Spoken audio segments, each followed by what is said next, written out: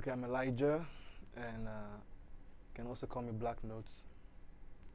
I'm from Abia State, Onwusah South.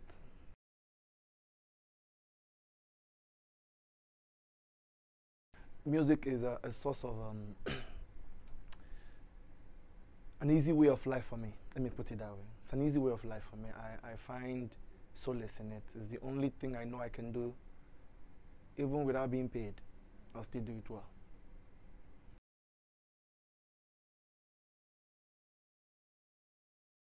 Apart from music, I don't know. I think it's just music I do right now.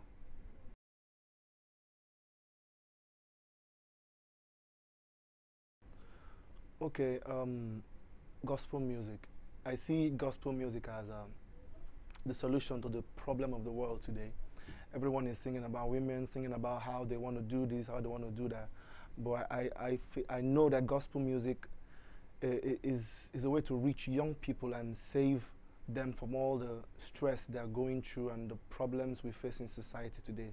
So gospel music has a content that can change lives compared to other kinds of music out there.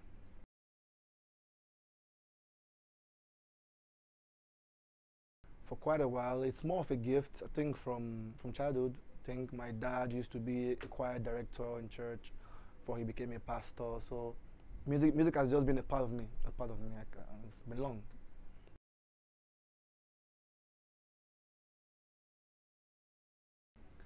Difficulties, so far, I can't really say any major difficulty, because when it comes to the difficulty a gospel musician will face, maybe getting your songs ready, production and all that. I'm a producer, so and I'm a mixing engineer, so I cannot do my stuff myself to avoid too much stories and every other thing. But I think one major factor would be consecration and keeping yourself. It's not really easy, to be truthful with you. It's not really easy as a young man, trying to keep yourself for God so you can put out music that will change lives. You have to be the example yourself.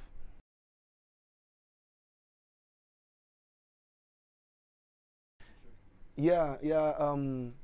Doing music has been awesome. I got an award this year for one of the youngest upcoming producers in Nigeria, and it's the first of its kind. And God has been faithful in my music. Got a record deal with a record label here in Lagos as a producer and a mixing engineer. So it's been God and service to Him that has brought all this, and that's one major thing I know I've achieved so far or this year.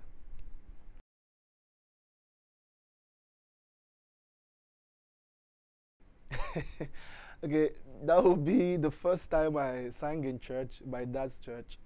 You know, when you're in a church where all they know is indigenous music, and then you're coming to sing the whole Western idea. So while I was leading the worship, everybody was just there looking at me and laughing. So it was embarrassing. It was embarrassing. I had to just leave the whole thing and go and sit down.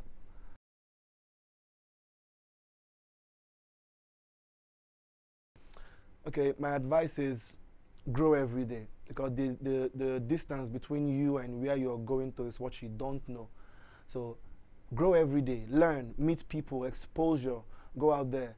You're a young singer, you don't know how to play an instrument, how will it work? So learn something that contributes to your craft. That's my advice. And then if you're a gospel musician out there, the spiritual, the secret place is the key. Because even after all your rehearsal, if you don't have God or you don't know the God you worship, it won't work.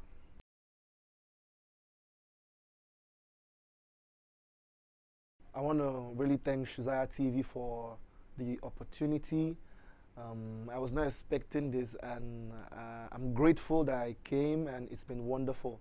And I want to thank them for putting up this platform for young musicians to come, show what they can do and bless lives. That's the most important thing, to bless lives.